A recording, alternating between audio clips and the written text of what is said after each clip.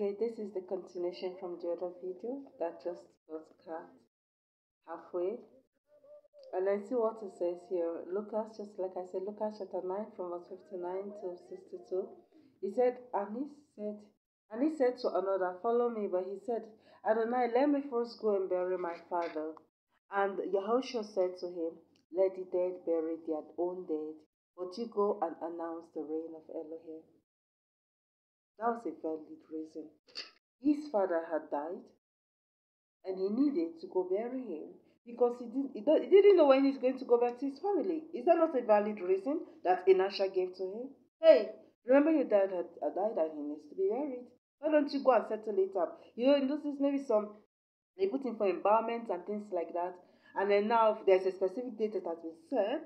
And then now he says, since Yahushua is calling me, why don't I go quickly bury him? Because now, so that I don't upset the plans of the family, so that then I can now feel relaxed in my heart to now give him my all and follow him. You see?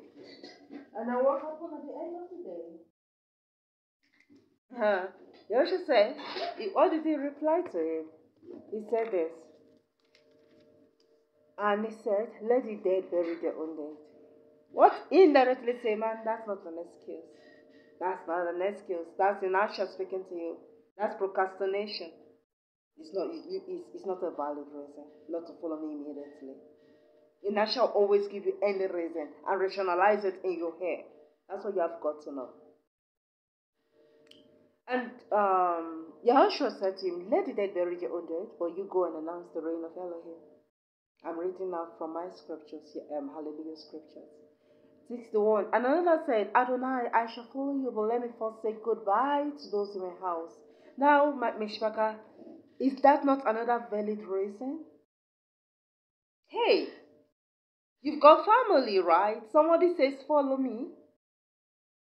The first thing you have to do that will come to your head is, hey, you've got to tell my wife, my children, or my parents, or my in-laws, or my family members where I'm going to. Yahushua has called me. I've got to tell them goodbye because I don't know where I'm going to come back. Because Yahushua moves from one city to the other, one town to the other, so that they will not look for me, so that they will not declare me as a missing person and start looking for me, so that they can at least know that I'm with Yahushua. So that's what I'm saying. Is it not a valid excuse?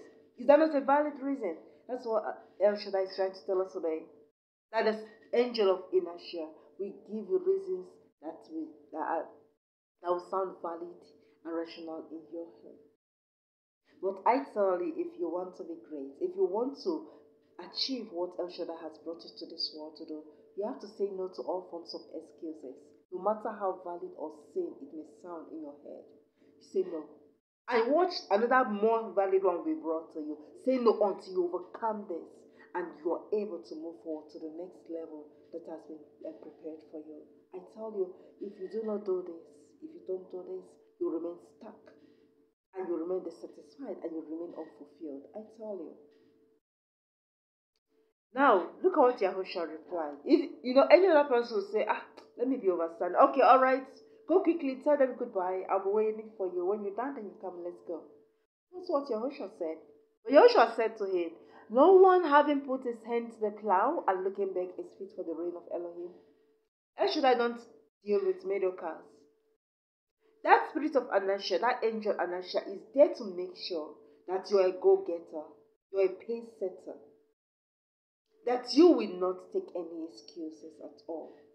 Because your El will take no excuses for you whatsoever for not fulfilling what you're supposed to do. Be it observing of the Shabbat, be it serving him, observing the new moons, whatever. He's not going to take any excuse. You can see a very clear example here.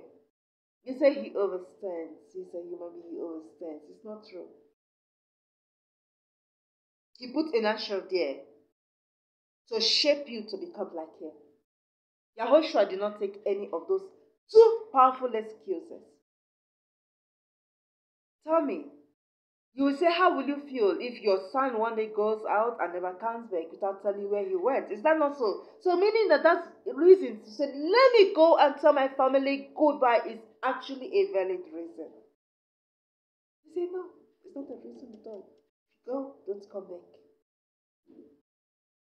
That's what you have to know. If you learn the scripture exactly the way it has been written in the original form in the 18th century, you understand that what people are practicing in the name of serving El Shaddai, serving Elohim, that they are only joking. And that is why it was very clearly written somewhere in the book of Revelation. It said, because you're neither hot nor cold, I will spew you out. The only type of people that El Shaddai wants are those that are on fire. Fire for him. Fire, fire. No excuse. No excuse. Fire. You're always on fire. Those are the category of people he goes for. Not the warm, not the lukewarm, and neither the cold. Fire, that extreme heat. Be on fire for him.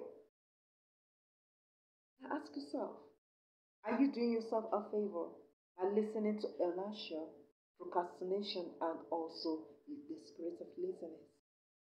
Look at your life today. Look at your service of El Shaddai. Look at your service. Are you serving him exactly the way you want you to?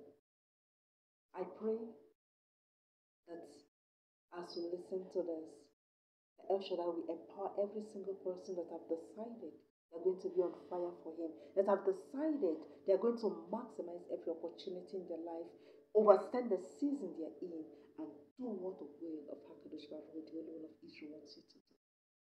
Shalom, and have a beautiful Shabbat preparation day.